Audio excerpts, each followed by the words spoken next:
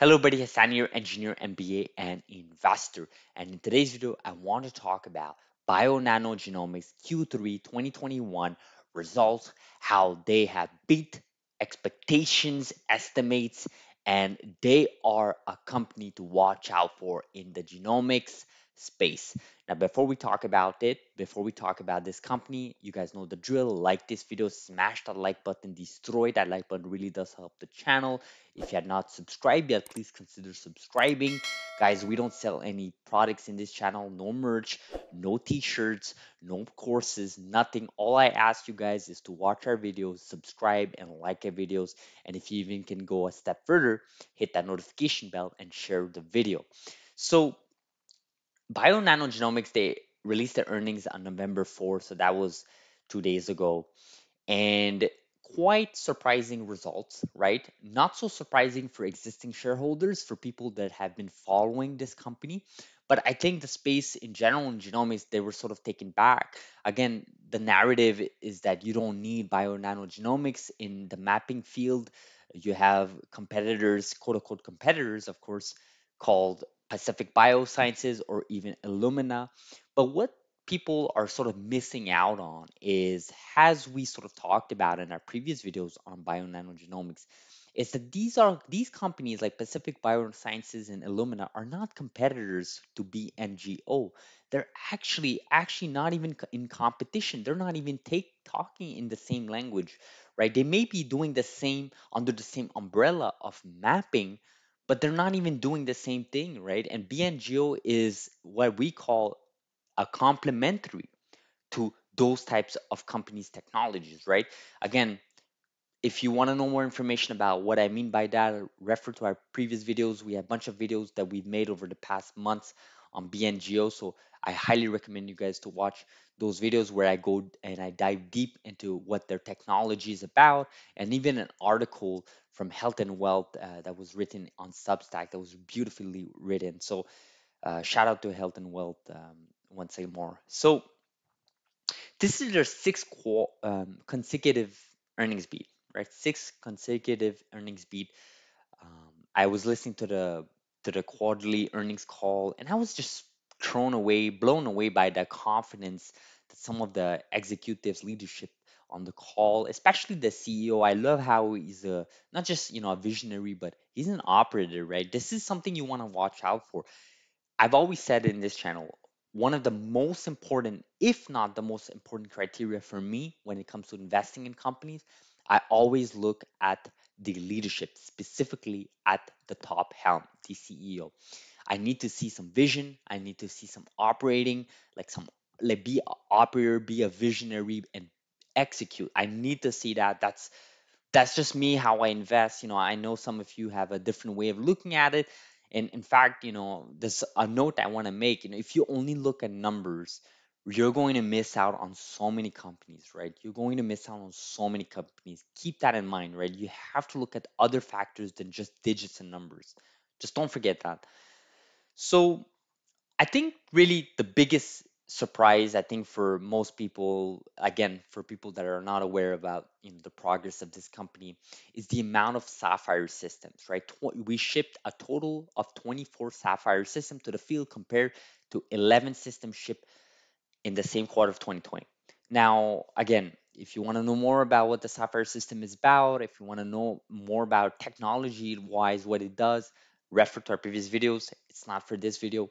But my point is, the more hardware they can ship, in this case, they basically grown double from year over year in the previous year quarter, same quarter in 2020. The idea of shipping those hardware is so powerful because now you also can leverage your software. And that's what this company could be betting on as well, right? The software as a service, right? You have not just the data, but sorry, the hardware, but you also have the data, right? You can leverage that, right? Because you have your hardware in several institutions, several customer bases, you can sort of leverage your data, right? And offer that software as a service business model. This is what I've sort of seen in genomics, right? These companies are sort of shifting away from those legacy type of businesses where it was a one-time thing. a one-time revenue, and then sort of you can subscribe, get that subscription. And I think that's just amazing. I think that's one of the most underrated aspects of the whole field in genomics, but specifically in the mapping field. What Bia and Geo is doing here is just quite amazing. Sold 3,969 nanochannel array flow cells during the quarter ended, right? Which is the most flow cells sold in any quarter, representing 122% growth over the same quarter in 2020. And I just find that incredibly amazing, right? These numbers are just mind-boggling, right? For any of those people that just look at numbers, this should grab you in. But for people that are interested in technology, again, watch our previous videos or just dive deep into this company's website, look into it. And by the way, shout out to Mr. Invest a lot, who makes YouTube videos on BNGO, quite entertaining. Shout out to that YouTuber. I just love his videos, have the energy, the enthusiasm. Even when the stock is down, it's hard sometimes to be positive when your holdings are down or when the company you're trying to talk about is down, right? And I just find that amazing, right? The level of enthusiasm of this community. It's one of the reasons why I make these videos about this company, right? I just love the community about and anything with this company. I just love it, the energy and so on. And it deserves to be. This is one of those revolutionary companies that is looking at a potential 100x in the upcoming years. I truly believe that. I'm not saying that just to be pump you guys up. I truly believe that BNGO could literally be $100 billion company. Right now, they're worth about $1 billion. Again, it depends on how they execute, depends how they can scale, depends how there's so many factors. But again, the total addressable market is there. Genomics, we are moving forward to a new era with what happened with the pandemic. Companies, institutions, governments, authorities, communities are willing to spend a lot more on these types of companies that are sort of entering in the space of being proactive rather than reactive to diseases, to problems with human health, right? So a couple of other announcements here that I also wanted to cover, not necessarily on here. I really don't want to talk about financials here. That's, if you're really curious to see the financials, go look at the financial highlights. To me, everything is looking good. They're growing at a positive rate. That's what you want to see at a high tech company that's growing fast. But what I wanted to talk about really briefly is Rich Shippey here saying that there will be a special issue of Cancer Journal featuring optical genome mapping. If you are working with OGM, please submit your manuscripts to this special issue. So again, if you're working in this space, consider going to that URL and that sort of section, the Open Access Journal, and sort of get your word out there. I think that's a friendly reminder. If you missed his tweet or if you missed that announcement, truly do that. Especially if you're supporting this cause, this space, and you're behind this company. I think you should definitely get your hands dirty and do that. But that's maybe another topic for another day. And the last thing I want to talk about is the stock price, right? So obviously the stock got hit after that earnings result. My only word about this is again, they shipped more Sapphire system. They delivered double from compared to last year, same quarter, 24 in this case. Again, Sapphire system are extremely powerful. It's not just a one-time revenue, right? You got to think about the software, you got to think about the subscription, you got to think about leveraging that. And again, these contracts are lucrative, and it's very hard for companies to just remove them on site, right? These things stay on premise for years and years. You can leverage that, you can even build upon that, build relationships. So it's extremely powerful. And then you have these types of numbers where they sort of broke, like I said, about the sales part. And again, just think about this and think about where this company is going and think about these record breaking numbers, and then you see the stock being down a few percent.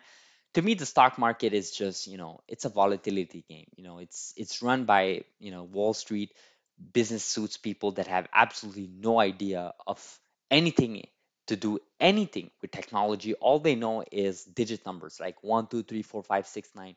That's all they know, right? They know digit numbers, and they just put in their calculator, the Excel sheets with formulas on their Excel sheet like sum, average, median, mean values, whatnot, and they compute those and they decide whether the company is valuable or not. And I think this is something that you as an investor should be aware of, because if you believe in the technology, if you believe in the sector, if you believe in the vertical industry, and if you believe in the leadership ultimately of the company, and if the fundamentals have not changed, then you should not change your thesis either. That's just my 2 cents. Let me know what you guys think in the comments below. Wanted to make this quick video on this beautiful Saturday. Get some sunshine there, guys. It's a beautiful weekend. Winter is coming, so you want to be ready for that. But before it does come, get your sun out there, because trust me, at I guess this Sunday time changes. You're gonna have a lot less sun. So thank you so much for watching. Like this video, smash that like button, destroy it. If you have not subscribed yet, please consider subscribing and leave me a comment below what you think about BNGO and its quarter this time. Thank you so much for watching. Have a beautiful Saturday. Thank you.